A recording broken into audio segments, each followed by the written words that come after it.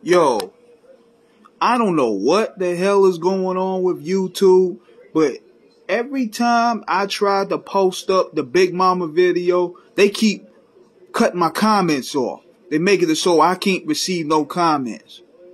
I try switching up the title, and it's still doing the same thing. I don't know what is going on. I don't know if it's because I put assassinated. I don't know if it's the picture. I don't know what the hell is going on with YouTube as of late, but this is bullshit. So what I did was I just went ahead and took down the video for now so I can rearrange it another way.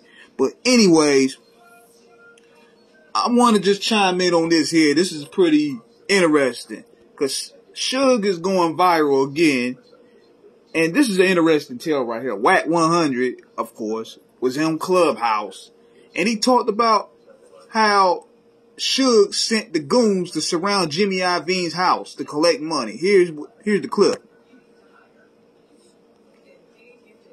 Did you ever read about 50 motherfuckers surrounded Jimmy Iovine's house? You ever read about that?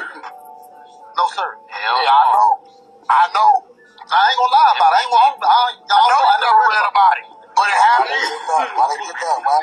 Yeah, I mean, Suge on one, you know, nigga. The people from the Van Nuys Airport.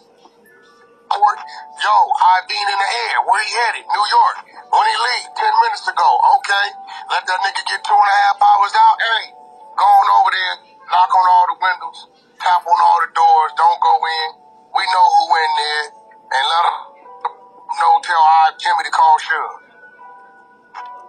Ain't nobody there. Now, me personally, I didn't participate. We fell out behind the shit because I'm like, bro, I ain't fucking with that. That's out. I know his wife up in there. I ain't doing that. I ain't fucking with none of that. You're wrong. But, you know, niggas on some savvy shit. I get it. You know, nigga got, 20, 30, 40 million, whatever the fuck he think he owed. And niggas ain't answering calls and shit, you know. Niggas do things a different way. You know what I'm saying? So, at the end of the day, a lot of shit happens that y'all don't fucking read about. Now, much as this nigga be capping, I sort of believe this story because if you look at Suge's track record, look at the executives this dude done pressed.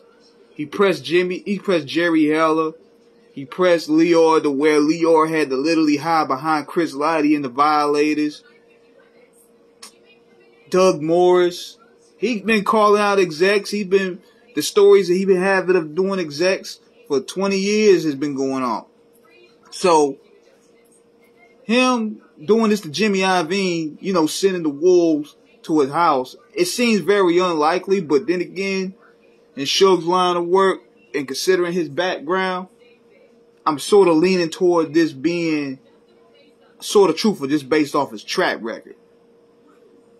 It's a lot of things in this industry that we don't know about, but I thought this was very interesting to share, even though, for the most part, Wack just talk.